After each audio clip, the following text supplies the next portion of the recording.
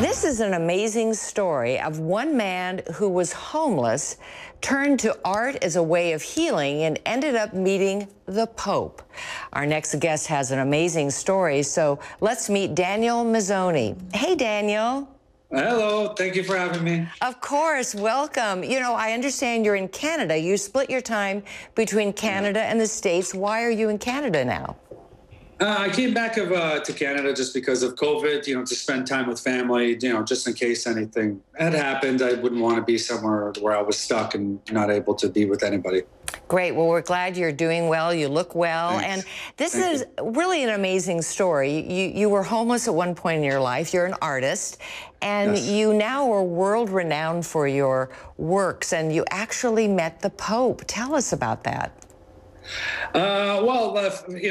The great thing about being able to travel and the successes with work, that was also for a different charity that I had done. And luckily enough, I got invited to meet the Pope, which was an experience I'll never forget. But it's just one of the perks of the jobs that's been really a blessing, for sure. Well, tell us how you actually went from being homeless to being a very successful artist. What's that journey been like? It was a tough journey. I just think that while I was homeless, I always thought that that wasn't going to be the end of my story. This couldn't be the story of my life. So I really wanted to do something different with my life, and I got off the streets, went to school, and I thought I needed to make money, and I became a mortgage broker, and I hated my job. I couldn't wait for Fridays, anxiety on Sundays. And I thought I needed something to look forward to that I loved every day.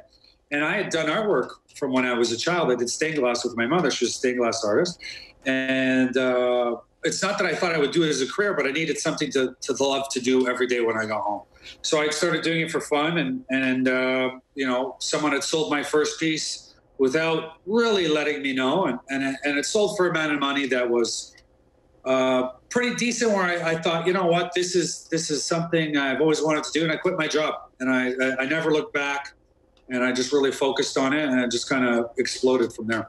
Wow, and I know an important part of your mission really is giving back. Tell me a little bit about Screaming in Silence, which is a work that you did, and part of the proceeds from that benefit kids, minority kids who are interested in the arts. Right. So every year, my personal goal, it's nice to be successful, but I think it's also not our duty, but I think it's an obligation for myself to give back, and I try and give back more and more every year. So every year I donate mostly for children's charities, children in need and children in different countries. But now with everything that's going on in the media, I thought, wouldn't it be nice to help as well inner city kids? But not just, but something that related to me as well. So I thought, wouldn't it be nice to sell this print, which will go live this Thursday, and they could buy it on my website, and the proceeds, part of the proceeds from the print, will go to paying for a scholarship to go to this Parsons School of Design. So I want to be able to. Maybe there's a genius artist out there that doesn't have the funds or the means to get to this type of school. And I want to be the one to help them, with the stepping stone, because I had help along the way, and I think we all need a little bit of help sometimes. So if I have the ability to do that, this is my passion project.